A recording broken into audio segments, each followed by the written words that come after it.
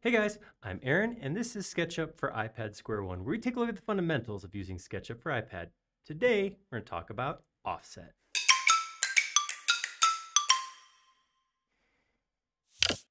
Offset's a great tool because it lets you take a face and grab some or all of the edges and move them. You can move them in to make a offset inwards, or take them out to make a shape larger. It's a really cool tool, and it's a quick way to break up a surface, and we're taking a look at how to use it right now. All right, so first thing we're gonna take a look at is how to use the tool with different input methods. So we'll go to preference, and we'll use the pencil in just draw mode. So here I have a surface, and I'm gonna go into offset. Offset's not part of the default toolbar. You do have to hit the little ellipse at the bottom and choose offset right here. And with just draw mode, I'm basically gonna touch the screen on a face and just drag the edge in. So what I'm gonna do is I'm gonna come in here, tap, and then just pull that edge right in, like that. I can do the same thing. I can take that edge and I can push it outward. Just touch, drag, lift up. Pretty simple, easy way to do it. If I am using the pencil but I'm in click, move, click, very similar, just it ends up being a hard press and then a hard press again to offset.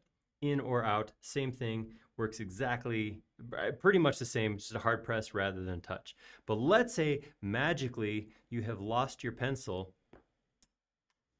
oops, and you want to do this offsetting. You can do the same thing with your finger. Again, if I'm in a shape, I'm just gonna do a long press and then drag and release. And I do that offset, pretty simple. And then finally, of course, if you have your buddy the mouse over here, it's click, move, click. Click, move, click. Pretty simple. This for everything I did right here, I just did the whole thing. I just did all of it. You can, of course, come in and I'm gonna go ahead and switch back to just draw because I like it better. And you can come in and select geometry first. So say I only want to offset like these two edges maybe. So I'm gonna select this edge and then add this edge. And then when I click offset, now I'm just dragging those two edges. So it doesn't have to be your entire face. That's just the default if you don't pre-select anything. Let's look at a couple other examples.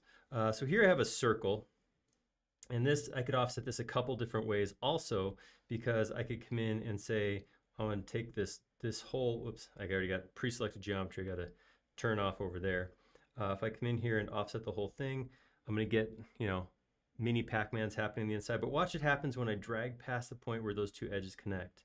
See that? It's not going to let you have a edge drawing that crosses over itself. It'll always clean it up.